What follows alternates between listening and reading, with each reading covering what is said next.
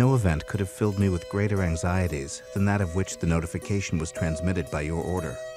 On the one hand, I was summoned by my country, whose voice I can never hear but with veneration and love. On the other hand, the magnitude and difficulty of the trust to which the voice of my country called me could not but overwhelm with despondence one who ought to be peculiarly conscious of his own deficiencies. George Washington, First Inaugural Address, April 30th, 1789. He was 57 when he became the nation's first president, chosen by all 69 members of the Electoral College, and to this day the only person unanimously elected to office. George Washington was one of the most famous men in the world by that time. His years as a Virginia statesman, as Commander-in-Chief of the Revolutionary Forces, and as President of the Constitutional Convention had secured him the kind of reputation few questioned. He was a towering figure physically as well, nearly 6'3" and about 200 pounds, with a bony, muscular frame and size 13 boots.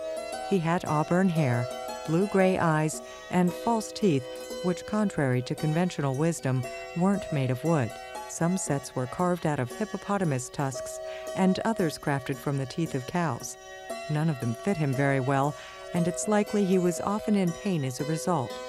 He was an Episcopalian and a Freemason, who dressed stylishly, loved to dance, and enjoyed spending evenings reading aloud to his wife. His favorite spot on earth was Mount Vernon, an inherited family estate located just south of what is now Washington, D.C. His greatest wish, he wrote, was to live and die there. When he was 26, he married Martha Dandridge Custis, reputedly the wealthiest widow in Virginia, who added 17,000 acres of land to Washington's 5,000 and 300 slaves to his 49. She was also a mother of two, and Washington became a devoted stepfather to young Jackie and Patsy. The Washingtons never had children of their own. He served from 1789 to 1797.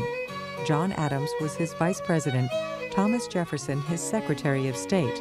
He considered himself a political centrist, and it was to his chagrin that his administration coincided with the emergence of the nation's first two political parties, the Democratic Republicans under Jefferson and the Federalist under Alexander Hamilton. Refusing a third term, Washington retired to Mount Vernon in March of 1797.